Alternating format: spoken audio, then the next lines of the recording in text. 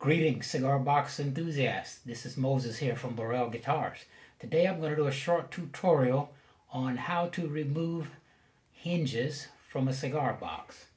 The tools you're going to need is obviously a cigar box with hinges, a small pair of needle nose pliers, a small tack hammer, and a nail about 2 inches long. Okay. To get started, all you need to do is take your nail, and I like to go from the outside in,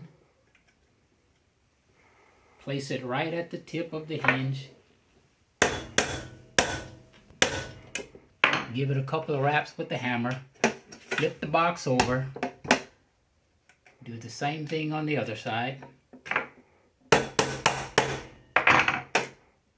and notice you'll have 2 exposed hinge pins.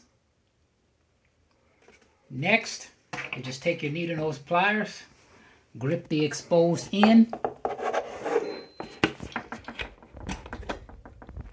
1,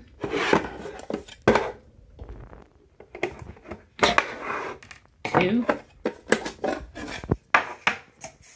and there it is. Now, why would you need to do this?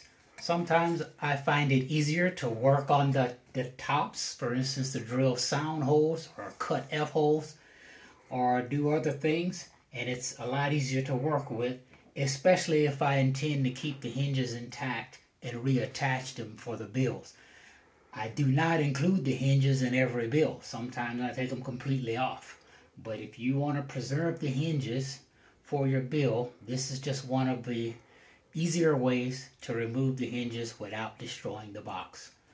I hope you enjoyed this video. Thanks.